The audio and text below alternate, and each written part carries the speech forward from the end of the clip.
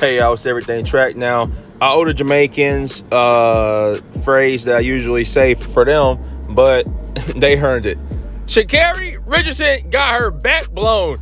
As you can see, Shericka Jackson came in first with a 21.41. That's the championship record. And Sha'Carri Richardson came in third with a 21.92. And then Gabby Thomas came in second.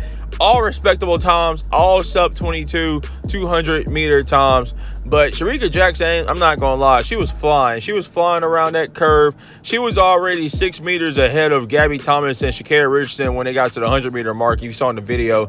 If you haven't seen the video, you can look at NBC Sports, or you can go check out LSU Track and Field's Instagram page. They put up the full video. But y'all, that was a crazy race. Now, I did say before, I didn't see Sha'Carri Richardson coming in first, to be honest with you. I said that in previous videos. You can check that out.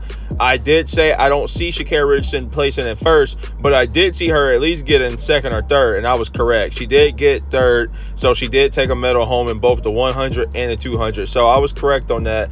I did believe Gabby Thomas would come in first, but that didn't happen. She came in second by a good margin, too. Shericka Jackson went crazy at 21.41. You know what would have been crazy? If Shericka Jackson would have hit a sub 21 200-meter. Something to think about. But hey, y'all let me know in the comment section below what did y'all think about that race. Did you watch the race?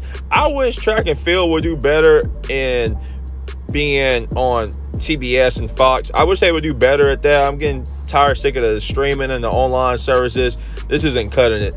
But y'all let me know what y'all think about that too, because I really don't like that. But anyways, y'all make sure y'all subscribe.